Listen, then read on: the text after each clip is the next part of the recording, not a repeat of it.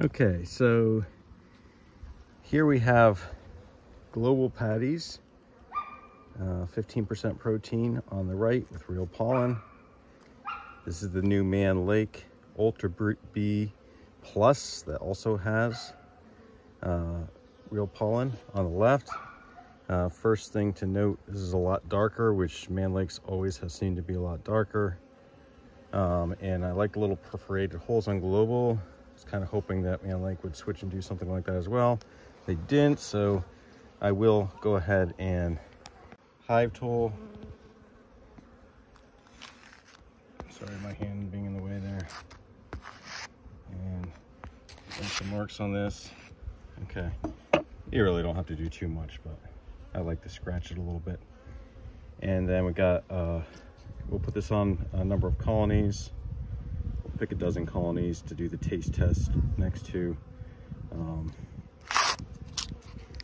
This one had a little bit of fondant on it.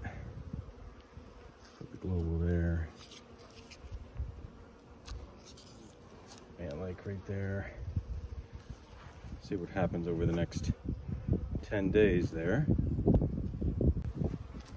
All right, so even though they look like different sizes, they're both supposed to be a pound. The global tend to be longer. The Mann Lake Ultra B Plus tend to be wider and shorter. Got another colony here. I took some extra fondant off an overwinter nuke and dropped it on there. But they're looking pretty good. And we'll do the same thing here. We'll get it up to where this is pretty close to where the cluster is going to be.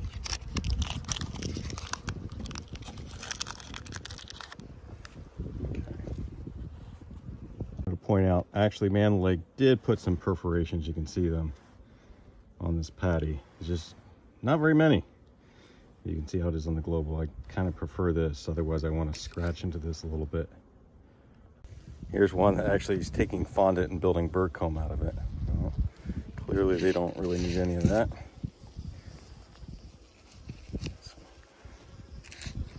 Patties on there with the cluster.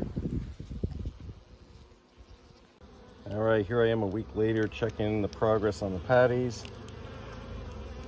So far this one, they're preferring, again, we're just looking at preference, preferring the global. They are going for the Mann Lake, but pounding away on the global.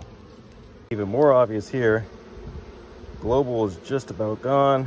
Mann Lake, they are a quarter of the way into. This is the third week. You can see most of the Mann Lake patty is gone as well, but global patty is nowhere to be found. I'll have my conclusions at the end of this, as well as the studies from Randy Oliver, and since I'm basing it on consumption rate, why that matters to me. Here's another one.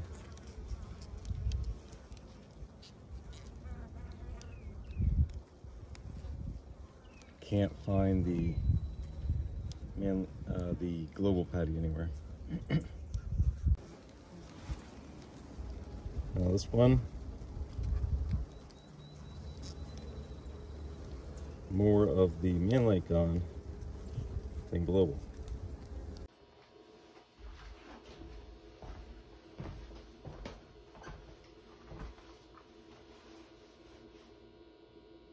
So I want to explain my thought process as far as the comparison of the pollen patties, and I'm going to refer to some research that Randy Oliver did. I think it was back 2020, 2021 time frame, where he compared a number of different easily, readily available pollen substitutes.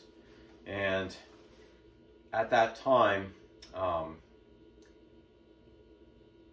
global patties, as well as if you made your own, were the only thing that would contain real pollen. So I'm going to link to his articles and his research here in the description of the video so that you can look at this for yourself. But know at that time that the Mann Lake patties did not have the real pollen. So if it was analyzed once again, the results of his study might be different as a result. So for that reason, I was primarily looking at consumption. With his studies, he looked at first essential amino acid percentages of the protein in the tested pollen subs, and a lot of them did okay. Ultra B and Global both did okay in those regards, versus what was seen as the baseline for what might be naturally occurring. And he did look also at consumption, which is what I was looking at. Global patties was the highest consumption. And again, that's to me very important for a couple of reasons and why I looked at it. I want, first of all, to not use something that's going to be wasted. Second, the faster they use it, the less chance it's going to go bad, less chance of basically raising small hive beetles if they consume it very quickly.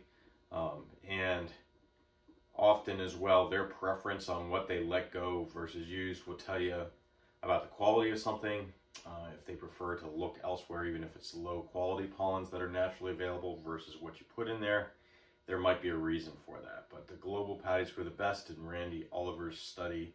Homebrew, basically a homemade concoction, was the second. Mega B, then AP23 from Dadant, then Ultra B. And again, Ultra B did not have the real pollen in at that time, so just want to again remind you of that. Colony loss, Global had the lowest colony loss, followed by the homemade, then AP23 from Dadant, Mega B, then Ultra B, Healthy B, and then a sugar control. Then looking at the colony total frames of bees after the end of the year, the homemade ones were the best, followed right behind by Global, and then AP23 from Dadant, Mega B, then Ultra B, then Healthy B, then the sugar control. Big difference between just a sugar control and the Global patties. Also a difference, almost twice as many bees with the Ultra B as well. 3.5 times as many bees, or almost 3.5 times as many bees with Global. So, and again, they did not have the real pollen in at that time. And also to be noted that over the past year or two, it's increasing the number of manufacturers who are putting the Apis biologics in their pollen patties as well, or giving you that option. And both Global and Mann Lake's Ultra B Plus do have that option where you can add the Apis biologics. If you're already putting that into syrup or other feed for your small colonies, it's not that much of an issue, but if you're not doing that, you might consider that because it adds the vitamins and minerals that mimic nectar and really helps to stimulate them. So again, I will give descriptions to the studies from Randy Oliver, but just primarily looking at consumption. It was fairly split, which I've not seen in the past. I think the real pollen that Mann Lake did add made a difference. I would say that in my small trial, that Global had a slight edge, but not significant. And it should also be noted that the Ultra B is a little bit less expensive than the Global. Now, however, what will I buy in the future? For now, probably still Global for a couple of reasons. One, I like the perforations on the back. You don't have to, even though Mann Lake added some, it's not enough. You have to scrape with your hive tool, so it's easier to put in. The patties themselves were slightly easier to get out of the packaging and put on the hives with the Global. And other than that, you've got Randy Oliver's study, which has not, again, looked at Mann Lake's Ultra B, so we don't know whether it's just that real pollen or not. Randy Oliver seemed to indicate in his study that it was the real pollen, the presence of real pollen, that made the big difference in the pollen patties. So you're probably fine with feeding either one. I still lean towards Global, but it seems like Mann Lake with its Ultra B Plus has made significant progress in improving the quality of their pollen patties.